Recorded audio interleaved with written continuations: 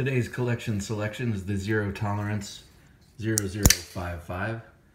It's a Gus Cecchini design. He's a Brazilian custom knife maker who makes these crazy custom folders.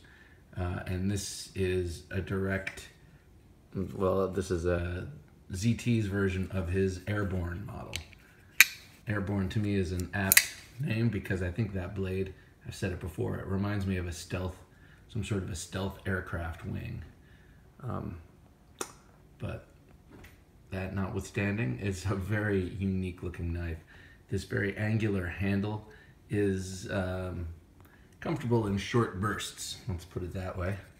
Comfortable in short bursts, and that pointy tip at the base of the handle is really, can be, if you've been opening and closing it a lot, this portion here can poke into your palm quite a bit. That portion there makes for a great unarmed sort of combat sort of device, pain compliance device, I guess you might call it.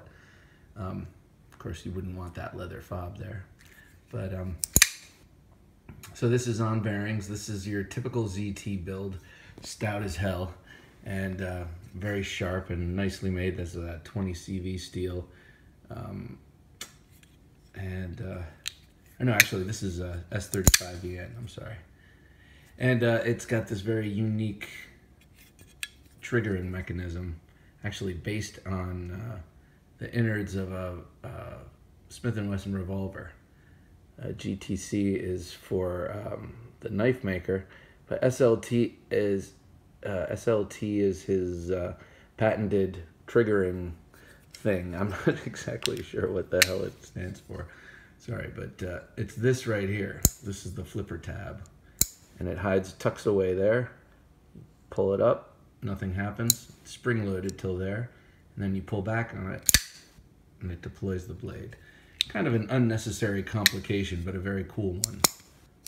That was completely my mistake. I was holding the blade in with my fingers. Smart. It's got that beautiful blue anodized backspacer. I believe that's aluminum, or maybe it's titanium, who knows. I didn't make the thing. And it's got that cool clip. I like the clip.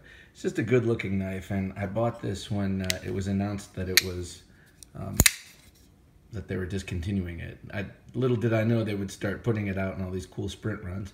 But when they said they were discontinuing this, I jumped on it and bought it for the low price of $169 or whatever it was going for. Sorry, Gato. Sorry I got in your way. But yeah, so there it is. It is the Zero Tolerance 0055.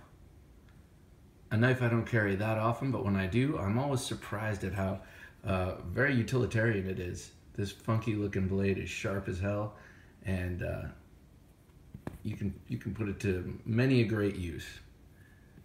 All right. There it is, guys. Have a great day.